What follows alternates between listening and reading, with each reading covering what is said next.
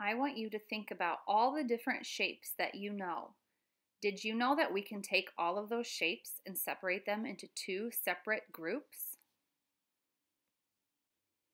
The first group you might have heard about in math. These are geometric shapes, and geometric shapes have names. Some examples of geometric shapes are square, rhombus, circle, star, oval, and triangle. The second group of shapes are shapes that we normally find in nature. These shapes are called organic shapes. Organic shapes don't have names. You'll see shapes that have curves and points and flat sides, but these shapes won't have specific names.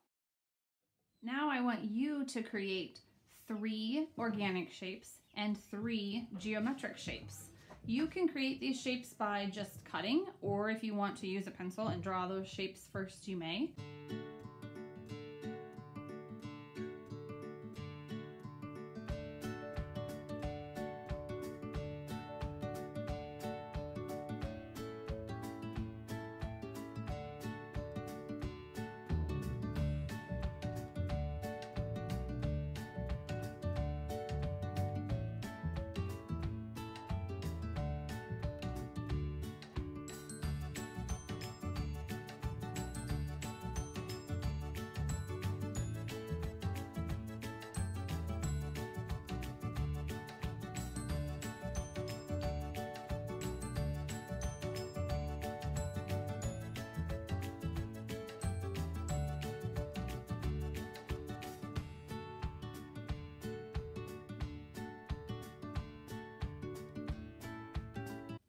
Now that I have my pile of 3 organic shapes and 3 geometric shapes, I want you to share those with your neighbor.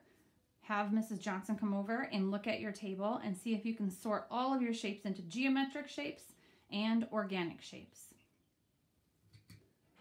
Once you have shared with your table, we're going to fill out the workbook where it says geometric shapes and organic shapes. There is a line here and a line here for you to fill in. At your tables, I want you to discuss with your neighbors what geometric shapes have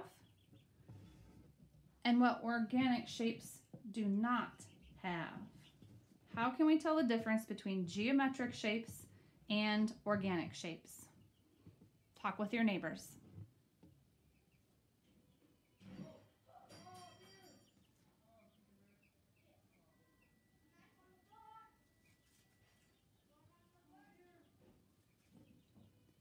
Okay, now that you've discussed with your table, we should know that geometric shapes have names. So we're going to grab our pencil and write geometric shapes have names, like square, circle, triangle. Organic shapes don't have names.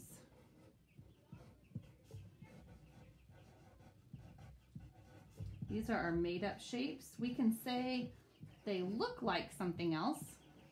So our shape that looks like grass or looks like hills or looks like a blob, but we can't say these are hills because hills look all different ways. We can say this is a rectangle and everybody knows what a rectangle is.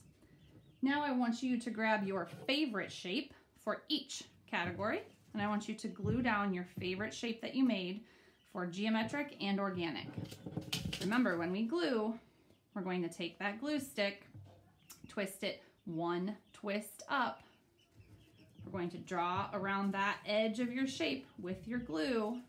Do it on the side that you drew if you used a pencil. Put your shape down and then turn it over and give it a back rub. Okay, gentle but press down, squishing that glue, making it stick. And then pick that favorite organic shape on the side with my pencil. And you notice when I did this, I tore it, but I kept going because when I glue this down all together, you're never going to notice that. I don't have to glue the pieces together. I'm just going to glue and put glue over the top of it, tracing that shape. Turn it over, lay it down, press it down gently. And And then I'm going to rub my shape. You can feel all of those points. Turn it over.